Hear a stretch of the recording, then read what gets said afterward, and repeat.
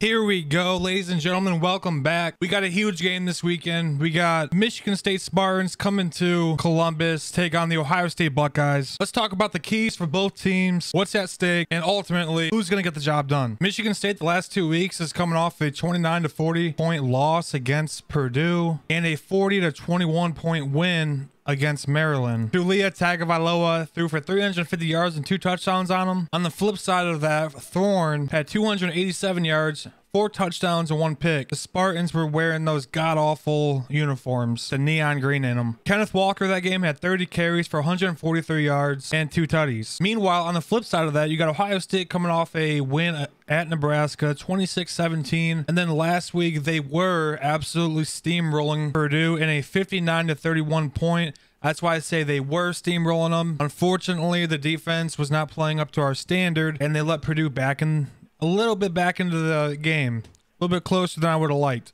Unfortunately, Purdue was able to score 31 points to Ohio State's 59. The score kind of indicates a closer game than it actually was. With CJ Stroud throwing 361 yards and 5 touchdowns, going 31 of 38, spreading the ball all around to 3 different receivers. Jackson Smith and Jigba had 9 receptions. Garrett Wilson had 10. Olave had 9.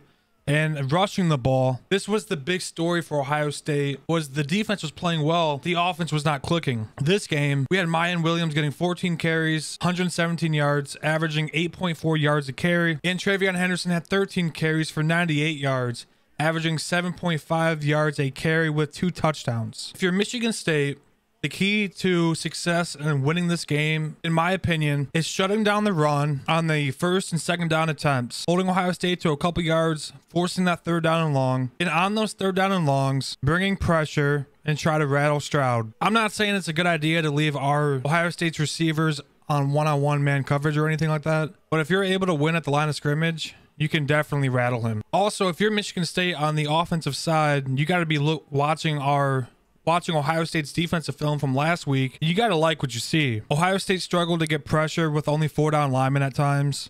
So if you're Michigan State, you're hoping you can sit back there with a clean pocket and deliver to either Naylor or Reed or whoever, because we've kind of seen that all year. On the flip side of that, if Ohio State, if they aren't getting pressure with just their 4 down linemen, they'll start blitzing, and they run a blitz heavy cover 2 scheme, which leaves the middle of the field wide open. It will be very, very important to Michigan State if they can get the run game going. And I'm not talking like busting out 20-yard runs or anything like that.